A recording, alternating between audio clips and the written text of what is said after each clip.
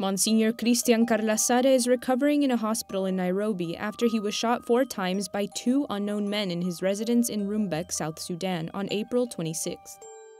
It will take some time for my legs to be able again to walk, but I assure you that I will be back and I will be with you.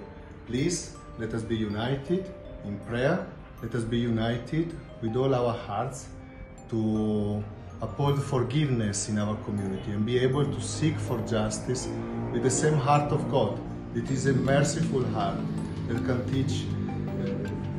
teach peace and can teach mercy.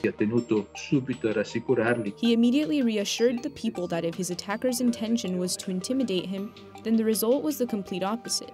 This incident motivates him even more to reiterate his availability and his firm intention to serve the Church of Rumbek. Pope Francis appointed Msgr Carlassare to the diocese in central South Sudan in March of 2021, making him the diocese's first bishop in 10 years, and what Brother Daniele Giusti calls a light of hope for the people. They showed him their affection in so many ways. They also showed him their fear because they saw the attack against Msgr Carlassare as an attack against their hope for a rebirth in the Diocese of Rumbek.